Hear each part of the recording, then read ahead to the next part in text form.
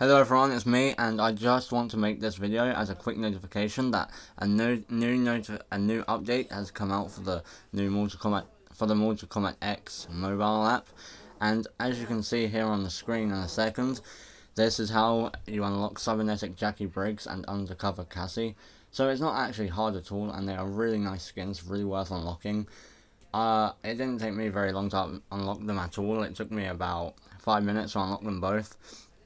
So the way I did it is just went on quick multiplayer rooms, just so that it's just one fight, and did 3 fights with both of them in the same team.